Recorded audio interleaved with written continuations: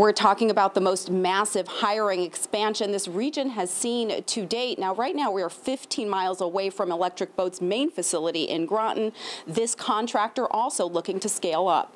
Join the team that builds the world's best submarines. The weeks-old news that Australia will buy up to 5 Virginia-class nuclear-powered submarines, confirming why the country's century-old experts on submarine building, General Dynamics Electric Boat, is on a hiring frenzy, plastering ads like this across Hartford's Excel Center and running commercials during the Super Bowl last month. There's a significant need for resources. EB is hiring 5,750 additional workers this year alone. A breakdown of the numbers shows 1,300 skilled workers are needed at the Groton campus and an additional 1,450 engineers and design experts in Connecticut and Rhode Island, and 1,500 miscellaneous positions. This after EB welcomed 3,900 new hires this year.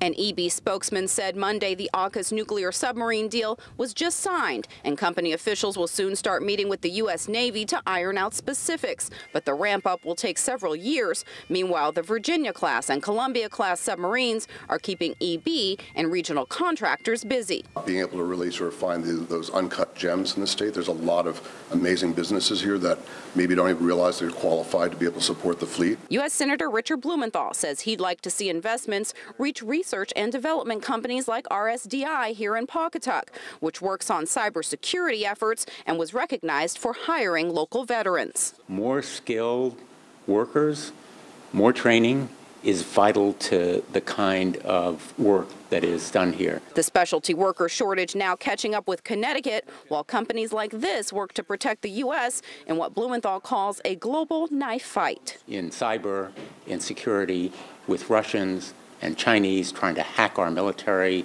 and other systems every minute of every day. And for details on these jobs, just head to our website at fox61.com.